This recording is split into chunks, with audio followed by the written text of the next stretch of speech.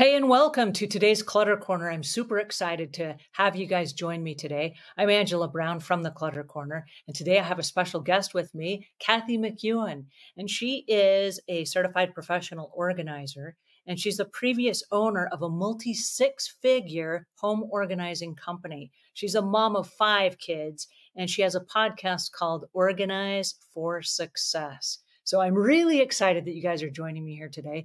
Please help me welcome Kathy McEwan. So Kathy, how are you today? I'm doing great. Thank you. Thanks so much for having me on.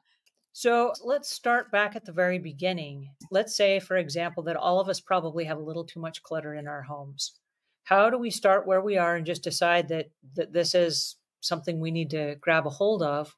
And where do we begin? I think that's the number one question people ask all the time.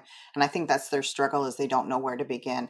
So I usually suggest that you begin by picking one room that you would love to get organized first. Something maybe that's not too complicated to go through. So maybe not your sentimental items they're going through first, but start in one room and focus on one room and then focus on one task in the room. If there's a lot of clutter and maybe you're tripping over a bit of your clutter, then I usually start with the floor and suggest that you work your way around the room because as you're picking up things to decide if you're going to keep them or not, you're creating space already if you start to let some things go. So usually people who have a lot of clutter, they have too many items. So really it's the decluttering process at the beginning, and that's letting go of what you no longer need.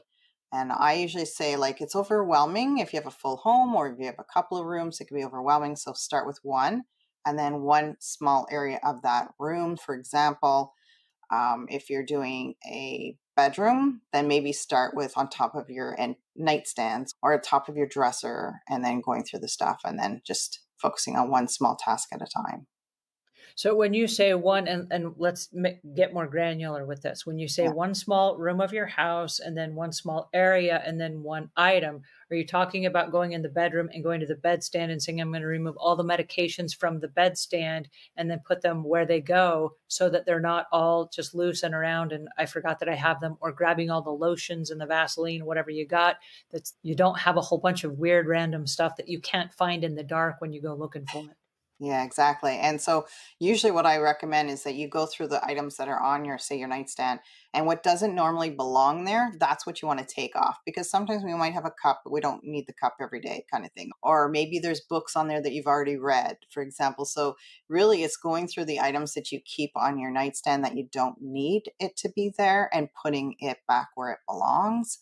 And then keeping the things that you do want on there. If you find having your medication there is helpful for you, then leave it there and maybe put it in a container so it's not falling over or something like that. But the limit as much as possible in the certain spaces. And I love that you brought that up, the bedstand as an example, because I just got back from vacation. And when I stayed at a hotel, I had everything that I unloaded from my suitcase and I put it on the bed. And then moving it off the bed so I could go to sleep, I moved it to the bedstand. Yeah, And then in the night, my husband is snoring and I went for the earplugs and boy, I could not find them. find them. I had to turn on the lights and go through a bunch of stuff. And I got my cell phone cord and I got like chargers and I got books and I got all kinds of stuff on that bedstand. I'm like, why did I do that to myself? This is annoying. And then I Yeah. couldn't find what I needed when I needed it. I love that you brought this up as an example. Thank you so much for joining us. And I hope you guys go over and visit Kathy at her website. And Kathy, thank you so much for your time and attention today. This was so helpful. Oh, thank you. It's been fun. I really appreciate it. Thank you.